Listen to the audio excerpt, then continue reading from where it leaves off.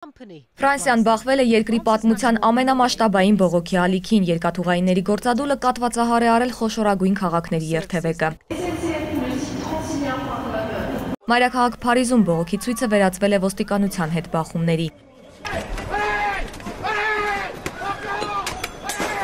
Երկաթուղայինները բողոքում են կառավարության նախագծի դեմ, որով ըստ նրանց առաջին քայլն է արվում պետական միակ SNCF ընկերությունը մասնավորեցնելու ուղղությամբ։ Սա իր հերթին կհանգեցնի ավելի քան 114,000 աշխատակիցների արտոնությունների չեղարկմանը, մասնավորապես կբարձրանա կենսաթոշակային տարիքի շեմը։ Ֆրանսիացիների ստեղծած բառի բուն իմաստով բարիկադներից այն կողմ մարտական են տրամադրված։ Բարեփոխումը կիրականացվի ամեն գնով։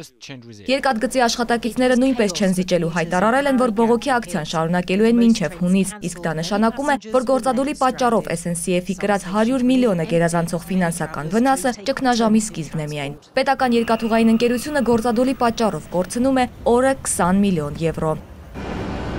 1938-ին ստեղծված SNCF-ն իր պատմության ընթացքում շատ գործադուլներ է տեսել։ Գրեթե բոլոր նախագահները փորձել են բարեփոխել համակարգը, բայց արմիությունները թույլ չեն տվել։ Հիմա ռիսկային ու որոշիչ քայլն է անում նախագահ Մակրոնը, հաջողելու դեպքում այն կդառնա ամբողջ Ֆրանսիան բարեփոխելու Մակրոնի նախընտրական խոստումների իրականացման առաջին քայլը։ Գայանե Ղազարյան, ժամը լրատվական։